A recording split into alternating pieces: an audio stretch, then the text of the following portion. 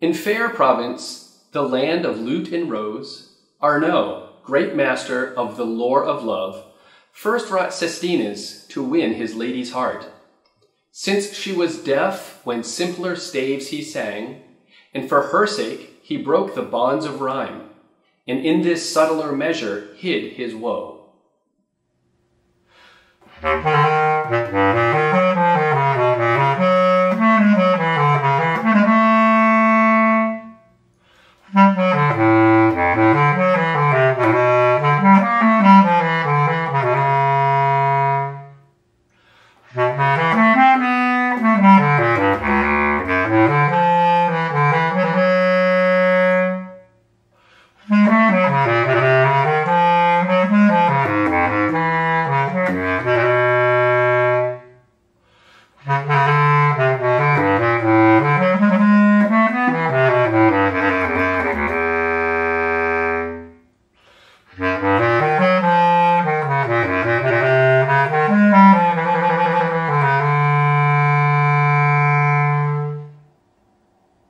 Harsh be my lines, cried Arnaud, harsh the woe, my lady, that enthorned and cruel rose, inflicts on him that made her live in rhyme.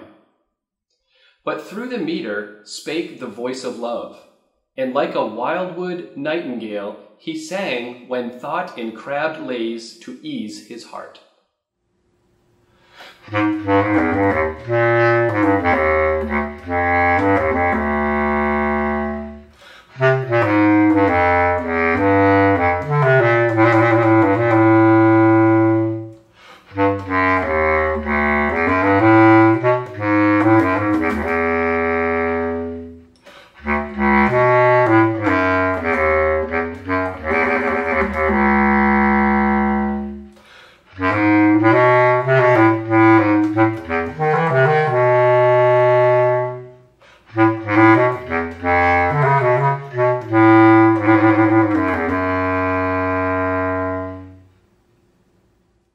It is not told if her untoward heart was melted by her poet's lyric woe, or if in vain so amorously he sang.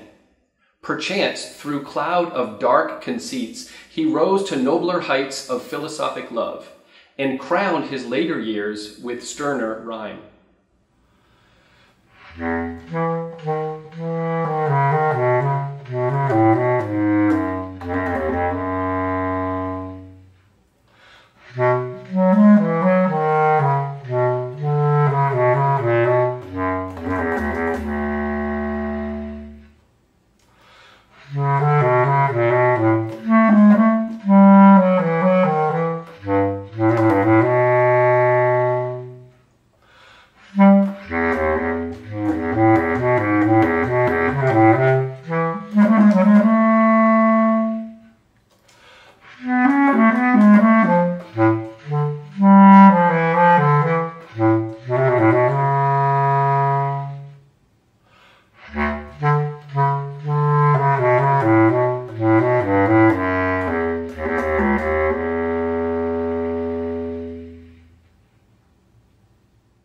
This thing alone we know, the triple rhyme of him who bared his vast and passionate heart to all the crossing flames of hate and love, wears in the midst of all its storms of woe. As some loud morn of March may bear a rose, the impress of a song that Arnaud sang.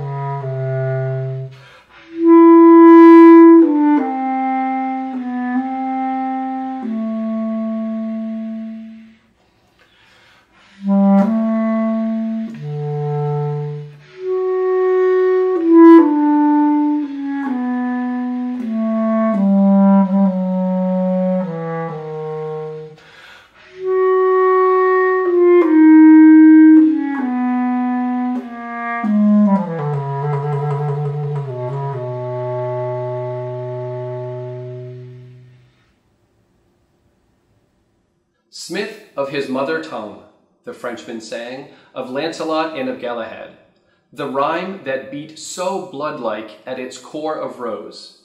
It stirred the sweet Francesca's gentle heart to take that kiss that brought her so much woe and sealed in fire her martyrdom of love.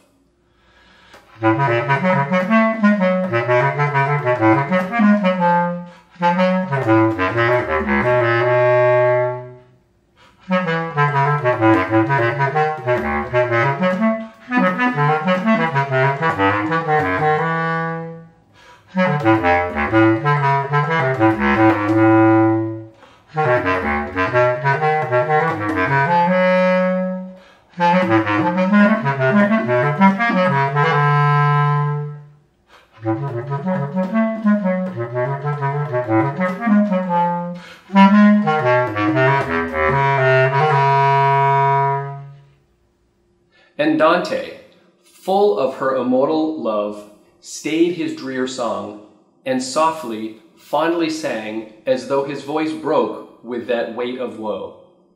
And to this day, we think of Arnaud's rhyme whenever pity at the laboring heart on fair Francesca's memory drops the rose.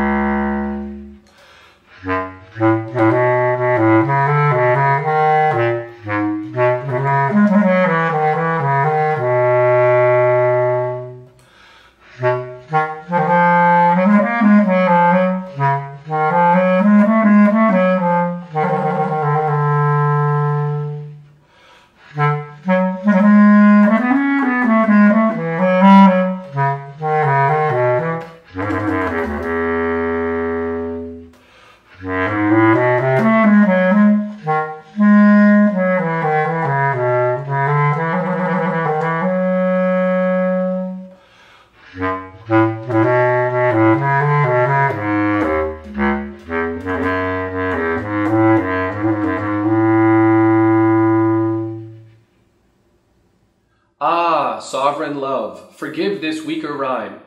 The men of old who sang were great at heart, yet have we too known woe and worn thy rose.